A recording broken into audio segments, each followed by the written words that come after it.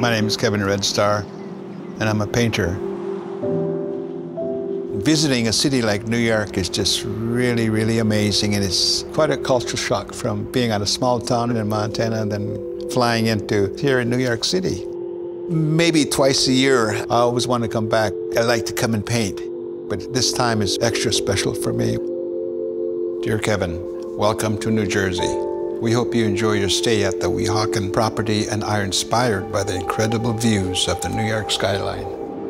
Coming into this building and seeing this beautiful wood carving on the front door, and I walked in and I see pure luxury. The light was just diffused into every part of the studio space that I created. You can just see several miles of nonstop beauty out there. I would explain my work as being impressionistic. First of all, I create a composition.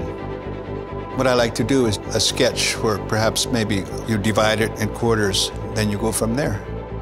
But I just didn't want my image to be photographic, so I play around with colors that perhaps don't really relate. And sometimes the idea is in my head, but when I'm executing it, and something else takes over again. Just the road coming into the residence is just wonderful. There are so many viewing areas here, and they're located where you can see all the greenery around the home. When I'm in my studio, it's usually so different from what I see here, but I try to do something that would be part of where I came from. And what I'm doing is my clouds are going to turn into roaming buffalo. The building itself is just so amazing, I cannot believe it. It's a work of art.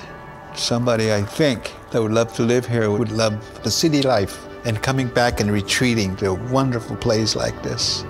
I would like that. If I have advice to these young artists in the city, is to just keep creating. If you're a painter, paint. If you're a dancer, dance. We need music, we need art. And you are the ones to carry the song.